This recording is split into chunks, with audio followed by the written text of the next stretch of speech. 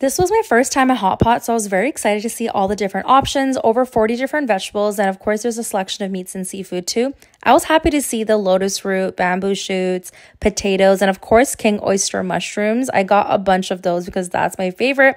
Even got some corn and some greens. Then you make your own dipping sauce, so I put sesame paste, soy sauce, garlic, coriander, and chili powder. My soup base was wild mushrooms, so you put the vegetables in and let them cook for a bit and add your skewers, and then the best part is when you get to dip it in your dipping sauce. This made the flavors so much more elevated and so delicious. We had pumpkin cakes as well and ice cream to go. This was at Chengdu Spicy.